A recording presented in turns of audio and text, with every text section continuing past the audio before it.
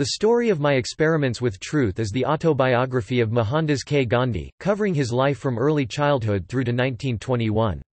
It was written in weekly installments and published in his journal Navjivan from 1925 to 1929. Its English translation also appeared in installments in his other journal Young India. It was initiated at the insistence of Swami Anand and other close co-workers of Gandhi, who encouraged him to explain the background of his public campaigns. In 1999, the book was designated as one of the 100 best spiritual books of the 20th century by a committee of global spiritual and religious authorities.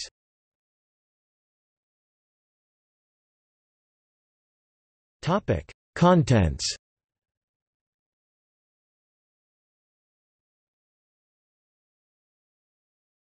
Topic: Translator's preface. This section is written by Mahadev Desai, who translated the book from Gujarati to English in 1940. In this preface, Desai notes that the book was originally published in 2 volumes, the first in 1927 and second in 1929. He also mentions that the original was priced at 1 rupee (1.4 US) and had a run of 5 editions by the time of the writing of his preface. 50,000 copies had been sold in Gujarati, but since the English edition was expensive, it prevented Indians from purchasing it. Desai notes the need to bring out a cheaper English version. He also mentions that the translation has been revised by an English scholar who did not want his name to be published. Chapters XXIXXLIII of Part 5 were translated by Desai's friend and colleague Pyarelal.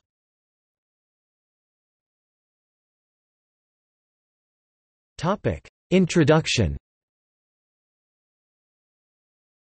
The introduction is written by Gandhi himself, mentioning how he has resumed writing his autobiography at the insistence of Jaramdas, a fellow prisoner in Yerwada Central Jail with him. He mulls over the question a friend asked him about writing an autobiography, deeming it a Western practice, something nobody does in the East. Gandhi himself agrees that his thoughts might change later in life, but the purpose of his story is just to narrate his experiments with truth in life. He also says that through this book he wishes to narrate his spiritual and moral experiments rather than political.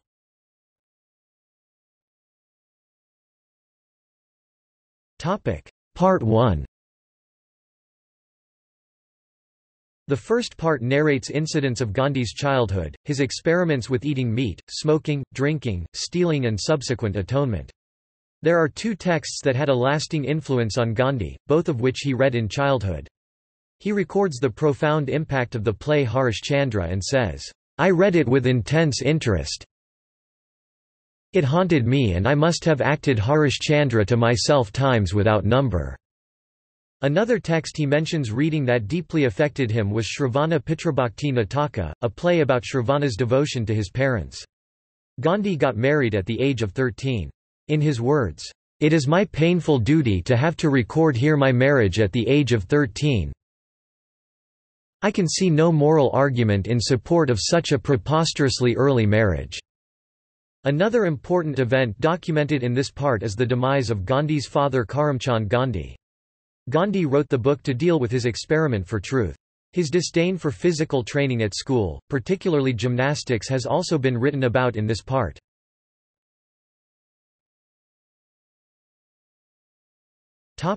Part 2. After a long history of antagonism, the British and the Dutch shared power in South Africa, with Britain ruling the regions of Natal and Cape Colony, while the Dutch settlers known as the Boers taking charge in the Orange Free State and the Transvaal, 2 independent republics. The white settler and the independent Boer states continued to engage in volatile interactions with the British, so a threat of violent eruptions always loomed large. In order to placate both the Boer and other white settlers, the British adopted a number of racist policies, and while the Indians, most of them working on sugar and coffee plantations, did not suffer as much as the black population, they clearly experienced a treatment as second-class citizens. The initial story of Gandhi's travails in South Africa and of his systematic struggle against oppression is well known. Gandhi repeatedly experienced the sting of humiliation during his long African sojourn. The incident at Maritzburg, where Gandhi was thrown off the train, has become justly famous. When Gandhi, as a matter of principle, refused to leave the first-class compartment, he was thrown off the train. Later, Gandhi also had difficulty being admitted to hotels, and saw that his fellow Indians, who were mostly manual labourers, experienced even more unjust treatment. Very soon after his arrival, Gandhi's initial bafflement and indignation at racist policies turned into a growing sense of outrage and propelled him into assuming a position as a public figure at the Assembly of Transvaal Indians, where he delivered his first speech urging Indians not to accept inequality but instead to unite, work hard, learn English and observe clean living habits. Although Gandhi's legal work soon started to keep him busy, he found time to read some of Tolstoy's work, which greatly influenced his understanding of peace and justice and eventually inspired him to write to Tolstoy, setting the beginning of a prolific correspondence. Both Tolstoy and Gandhi shared a philosophy of non-violence, and Tolstoy's harsh critique of human society resonated with Gandhi's outrage at racism in South Africa. Both Tolstoy and Gandhi considered themselves followers of the Sermon on the Mount from the New Testament, in which Jesus Christ expressed the idea of complete self-denial for the sake of his fellow men. Gandhi also continued to seek moral guidance in the Bhagavad Gita, which inspired him to view his work not as self-denial at all, but as a higher form of self-fulfillment. Adopting a philosophy of selflessness even as a public man, Gandhi refused to accept any payment for his work on behalf of the Indian population, preferring to support himself with his law practice alone. But Gandhi's personal quest to define his own philosophy with respect to religion did not rely solely on sacred texts.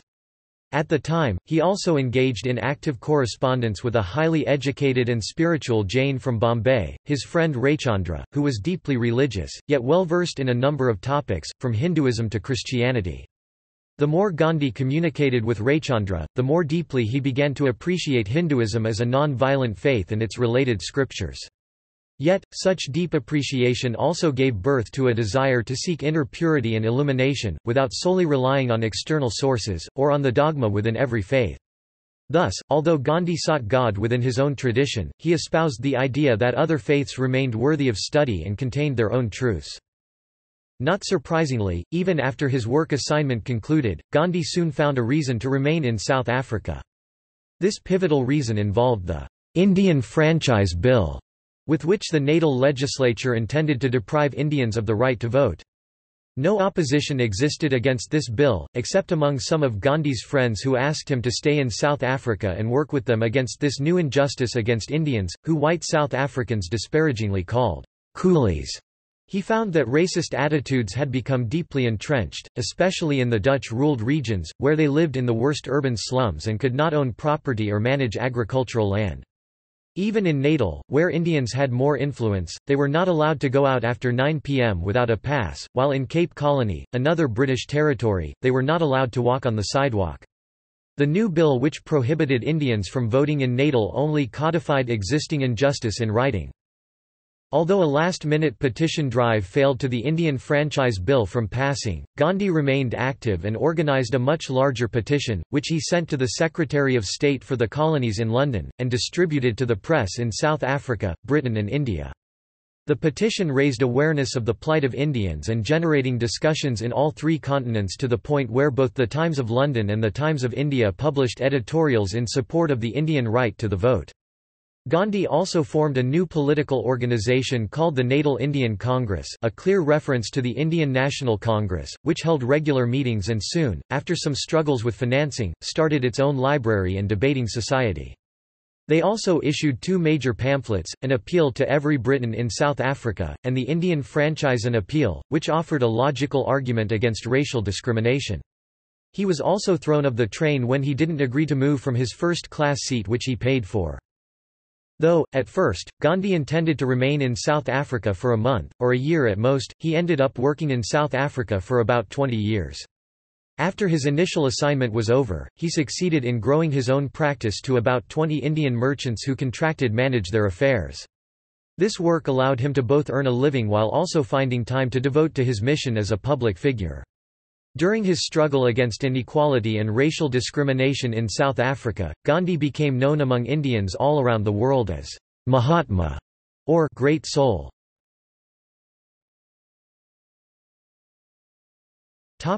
Part 3. In South Africa with the family, the Boer War, Bombay and South Africa again. In 1896, Gandhi made a brief return to India and returned with his wife and children. In India, he published another pamphlet, known as the Green Pamphlet, on the plight of Indians in South Africa. For the first time, Gandhi realized that Indians had come to admire his work greatly and experienced a taste of his own popularity among the people, when he visited Madras, an Indian province, where most manual labourers had originated. Although his fellow Indians greeted him in large crowds with applause and adulation, he sailed back to South Africa with his family in December 1896. Gandhi had become very well known in South Africa as well, to the point where a crowd of rioters awaited him at Port Natal, determined that he should not be allowed to enter. Many of them also mistakenly believed that all the dark-skinned passenger on the ship that took Gandhi to Natal were poor Indian immigrants he had decided to bring along with him, when, in reality, these passengers were mostly returning Indian residents of Natal. Fortunately, Gandhi was able to establish a friendly relationship with the British in South Africa, so the Natal port's police superintendent and his wife escorted him to safety. After this incident, local white residents began to actually regard him with greater respect. As Gandhi resumed his work at the Natal Indian Congress, his loyalty to the British guided him to assist them in the Boer War, which started 3 years later. Because Gandhi remained a passionate pacifist, he wanted to participate in the Boer War without actually engaging in violence, so he organized and led an Indian medical corps which served the British in a number of battles, including the important Battle of Spion-Kop in January 1900.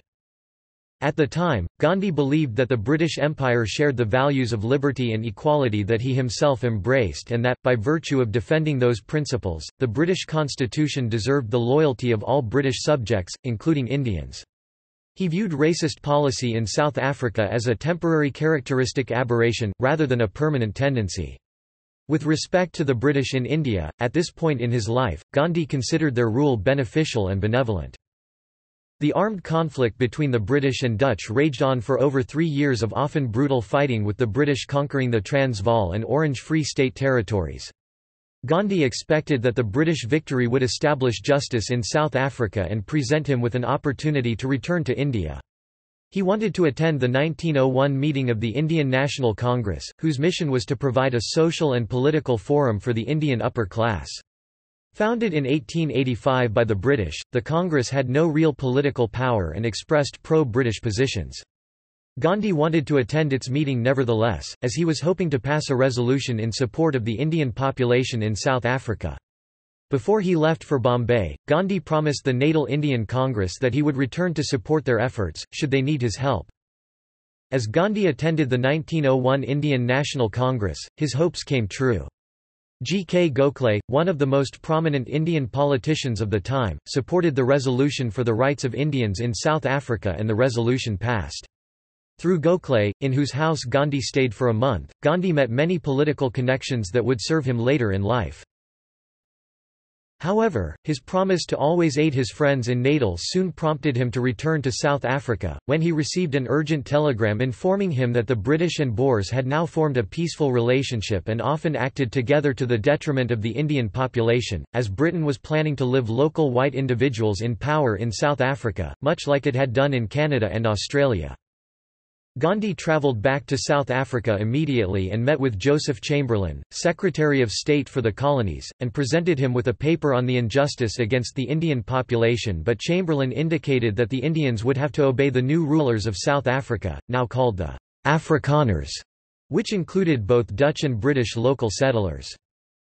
Gandhi began to organise a fast response to this new South African political configuration. Instead of working in Natal, he now established a camp in the newly conquered Transvaal region and began helping Indians who had escaped from the war in that region, and now had to purchase overly expensive re-entry passes. He also represented poor Indians whose dwellings in a shantytown the authorities had dispossessed. Gandhi also started a new magazine, Indian Opinion, that advocated for political liberty and equal rights in South Africa. The magazine, which initially included several young women from Europe, expanded its staff around the country, increasing both Gandhi's popularity and the public support for his ideas. At round same time, Gandhi read John Ruskin's book Unto This Last, which maintained that the life of manual labour was superior to all other ways of living. As he adopted this belief, Gandhi chose to abandon Western dress and habits, and he moved his family and staff to a Transvaal farm called the Phoenix, where he even renounced the use of an oil-powered engine and printed Indian opinion by hand wheel, and performed agriculture labor using old, manual farming equipment. He began to conceive of his public work as a mission to restore old Indian virtue and civilization, rather than fall prey to modern Western influence, which included electricity and technology. Between 1901 and 1906, he also changed another aspect of his personal life by achieving brahmacharya, or the voluntary abstention from sexual relations. He made this choice as part of his philosophy of selflessness and self-restraint. Finally, he also formulated his own philosophy of political protest, called satyagraha, which literally meant, truth force, in Sanskrit. In practice, this practice meant protesting injustice steadfastly, but in a nonviolent manner. He put this theory into practice on September 8, 1906, when, at a large gathering of the Indian community in Transvaal, he asked the whole community to take a vow of disobedience to the law, as the Transvaal government had started an effort to register every Indian child over the age of 8, which would make them an official part of the South African population. Setting a personal example, Gandhi became the first Indian to appear before a magistrate for his refusal to register, and he was sentenced to 2 months in prison. He actually asked for a heavier sentence, a request, consistent with his philosophy of self-denial. After his release, Gandhi continued his campaign and thousands of Indians burned their registration cards, crossing the Transvaal-Natal border without passes. Many went to jail, including Gandhi, who went to jail again in 1908. Gandhi did not waver when a South African general by the name of Jan Christiaan Smuts promised to eliminate the registration law, but broke his word. Gandhi went all the way to London in 1909 and gathered enough support among the British to convince Smuts to eliminate the law in 1913. Yet, the Transvaal Prime Minister continued to regard Indians as second-class citizens while the Cape Colony government passed another discriminatory law making all non-Christian marriages illegal, which meant that all Indian children would be considered born out of wedlock. In addition, the government in Natal continued to impose crippling poll tax for entering Natal only upon Indians. In response to these strikingly unjust rules, Gandhi organized a large-scale satyagraha, which involved women crossing the Natal Transvaal border illegally. When they were arrested, 5,000 Indian coal miners also went on strike and Gandhi himself led them across the Natalese border, where they expected arrest. Although Smuts and Gandhi did not agree on many points, they had respect for each other. In 1913, Smuts relented due to the sheer number of Indians involved in protest and negotiated a settlement which provided for the legality of Indian marriages and abolished the poll tax. Further, the import of indentured labourers from India was to be phased out by 1920. In July 1914, Gandhi sailed for Britain, now admired as Mahatma, and known throughout the world for the success of satyagraha.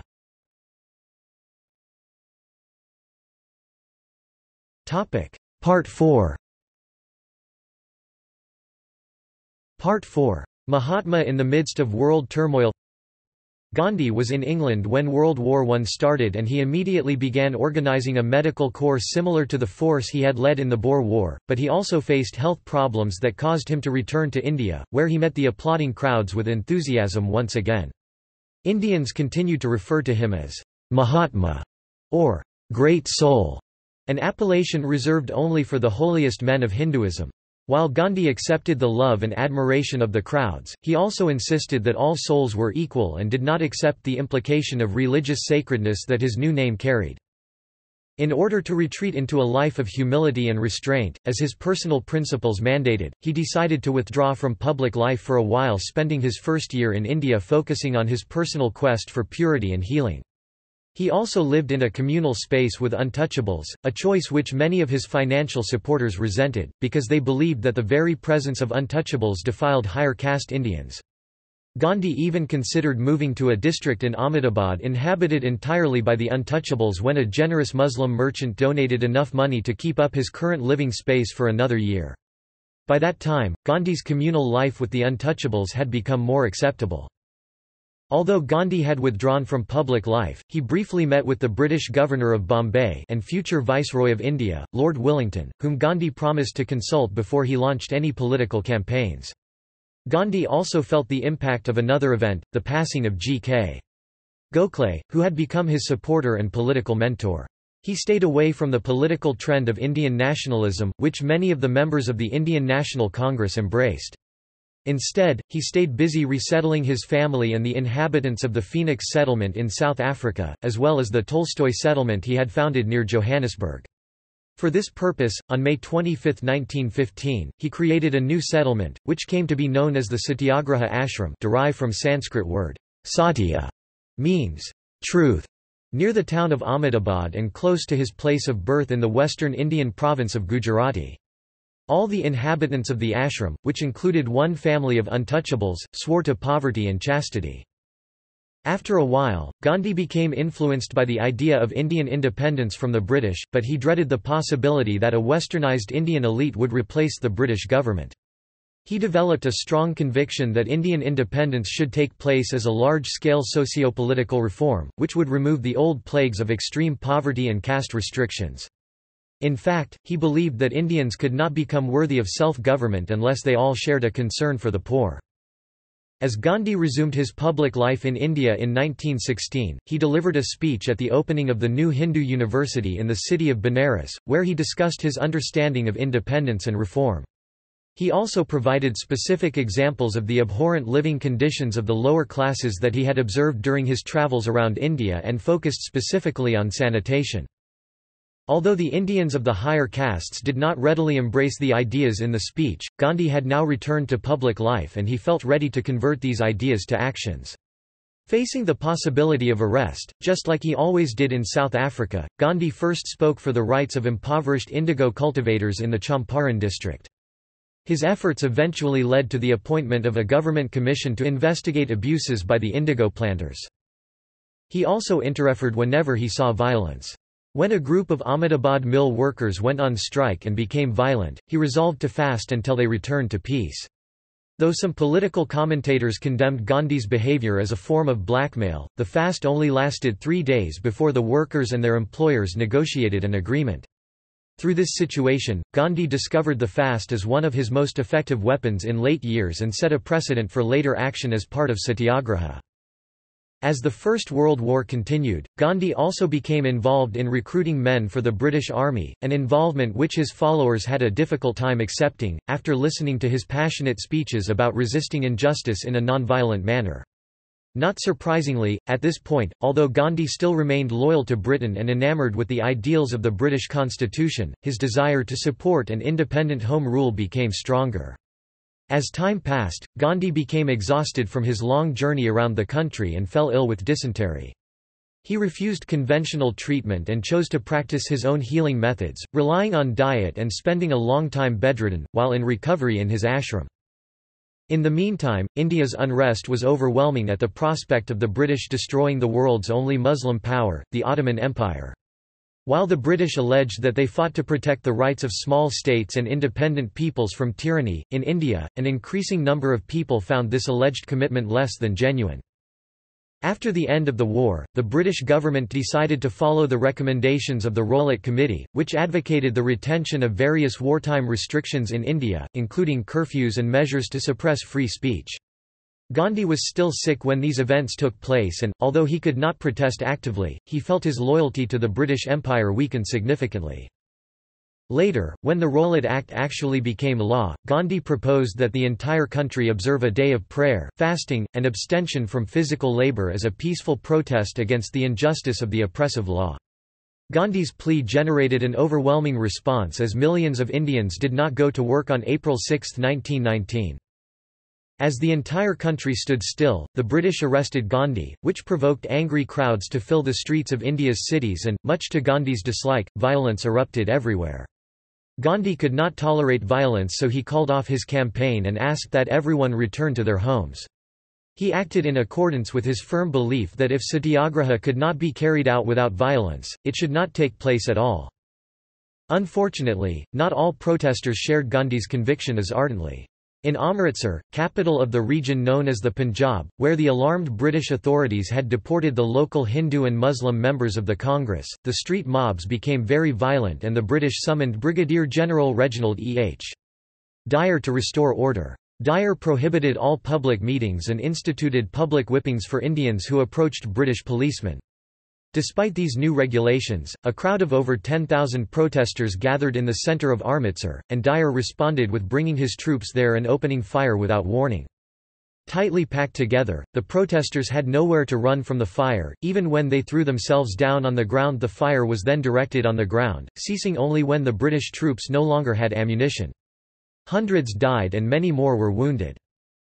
This unfortunate occurrence became known as the Amritsar Massacre. It outraged the British public almost as much as Indian society. The authorities in London eventually condemned Dyer's conduct, forcing him to resign in disgrace. The effect the massacre had on Indian society became even more profound as more moderate politicians, like Gandhi, now began to wholeheartedly support the idea of Indian independence, creating an intense climate of mutual hostility. After the massacre, Gandhi eventually obtained permission to travel to Amritsar and conduct his own investigation. He produced a report months later, and his work on the report motivated him to contact a number of Indian politicians, who advocated for the idea of independence from British rule. After Amritsar, Gandhi attended the Muslim conference being held in Delhi, where Indian Muslims discussed their fears that the British would suppress caliphs of Turkey. Muslims considered the caliphs as heirs of Muhammad and spiritual heads of Islam. While the British considered such suppression a necessary effort to restore order after World War I, the Muslim populations viewed it as slap in the face. Gandhi urged them not to accept the actions of the British. He proposed a boycott of British goods, and stated that if the British continued to insist on the elimination of the caliphate, Indian Muslims should take even more drastic measures of non-cooperation, involving areas such as government employment and taxes. During the months that followed, Gandhi continued to advocate for peace and caution, however, since Britain and Turkey were still negotiating their peace terms. Unlike more nationalistic politicians, he also supported the Montagu-Chelmsford reforms for India, as they laid the foundation for constitutional self-government. Eventually, other politicians who thought the reforms did not go far enough had to agree with Gandhi simply because his popularity and influence had become so great that the Congress could accomplish little without him. As the British remained determined to put an end to the Muslim Caliphate, they enforced the Rowlatt Act resolutely. Even Gandhi became less tolerant towards British practices, and in April 1920, he urged all Indians, Muslim and Hindu, to begin a non-cooperation protest against the British rule by giving up their Western clothing and British jobs. As a personal example, on August 1, he returned the Kasser-i-Hind medal that he had received for providing medical service to the Boer War's wounded British Army in South Africa. He also became the first president of the Home Rule League, a largely symbolic position which confirmed his position as an advocate for Indian independence. In September 1920, Gandhi also passed an official constitution for the Congress, which created a system of 2 national committees and numerous local units, all working to mobilize a spirit of non-cooperation across India. Gandhi and other volunteers travelled around India further establishing this new grassroots organisation, which achieved great success. The new British Viceroy in India, Lord Reading, did not dare to interfere because of Gandhi's immense popularity. By 1922, Gandhi decided that the initiative of non-cooperation had to transform into open civil disobedience, but in March 1922, Lord Reading finally ordered Gandhi's arrest after a crowd in the city of Chauri Chaura attacked and killed the local representatives of British authority. Gandhi, who had never encouraged or sanctioned this type of conduct, condemned the actions of the violent crowds and retreated into a period of fasting and prayer as a response to this violent outburst. However, the British saw the event as a trigger point and a reason for his arrest.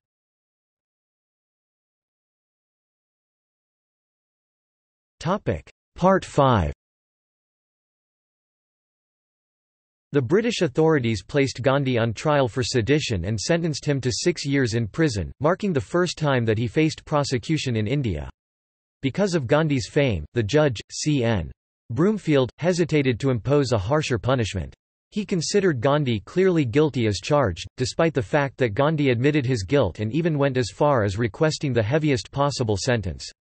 Such willingness to accept imprisonment conformed to his philosophy of satyagraha, so Gandhi felt that his time in prison only furthered his commitment and goals. The authorities allowed him to use a spinning wheel and receive reading materials while in prison, so he felt content. He also wrote most of his autobiography while serving his sentence. However, in Gandhi's absence, Indians returned to their British jobs and their everyday routines. Even worse, the unity between Muslims and Hindu, which Gandhi advocated so passionately, had already begun to fall apart to the point where the threat of violence loomed large over many communities with mixed population. The fight for Indian independence could not continue while Indians themselves suffered disunity and conflict, all the more difficult to overcome in a huge country like India, which had always suffered religious divisions, as well as divisions by language, and even caste. Gandhi realized that independence and that the British had lost the will and power to sustain their empire, but he always acknowledged that Indians could not rely simply on the weakening of Britain in order to achieve independence. He believed that Indians had to become morally ready for independence. He planned to contribute to such readiness through his speeches and writing, advocating humility, restraint, good sanitation, as well as an end to child marriages.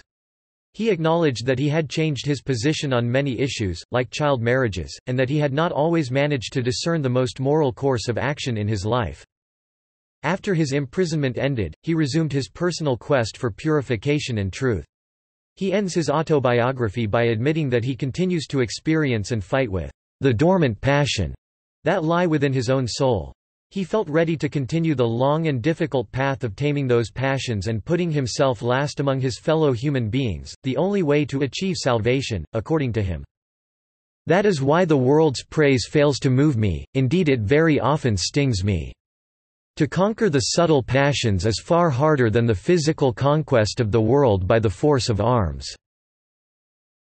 Gandhi writes in his farewell to the readers, a suitable conclusion for an autobiography that he never intended to be an autobiography, but a tale of experiments with life, and with truth.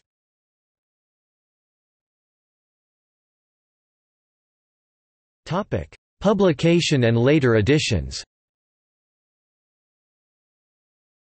After its initiation, the story of my experiments with truth remained in the making for 4 to 5 years, including the time while Gandhi was imprisoned at Yerwada Central Jail near Pune, Maharashtra, and then it first appeared as a series in the weekly Gujarati magazine Navjivan during 1925–1928, which was published from Ahmedabad, India. The story of my experiments with truth was first published in the United States in 1948 by Public Affairs Press of Washington, D.C.